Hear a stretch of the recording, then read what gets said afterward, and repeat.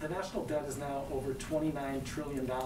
That's more than double a decade ago when then Vice President Biden went across the street and led discussions with lawmakers at the Blair House. You said that he's encouraged that Leader Schumer and Leader McConnell are discussing this issue, but does he want any direct engagement himself? Do you see any sort of scenario where the president tries to strike some sort of grand bargain like President Obama and John Boehner tried to attempt a decade ago? I think you're combining a few things there, so let me do my best here.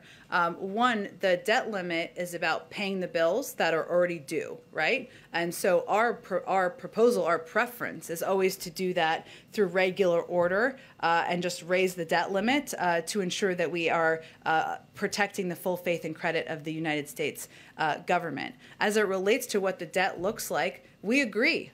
That's why the president was opposed to the $2 trillion in tax cuts for the highest income that contributed to a portion of that. That's why Build Back Better is entirely paid for by asking corporations and highest income Americans to pay more. So the debt limit, I would say, is, the president is encouraged by the conversations between Leader Schumer and Senator McConnell. And what his hope is that we can, through regular order, raise the debt limit, as has been done 81 times in the past, so we don't play around with the full faith and credit of the United States.